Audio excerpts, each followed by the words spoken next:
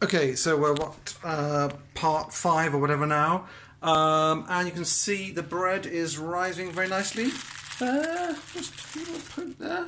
See it rising, and I've put the oven on, and it's going to be ready very soon to bake. Okay, so there we are. Coming up, I put the oven on.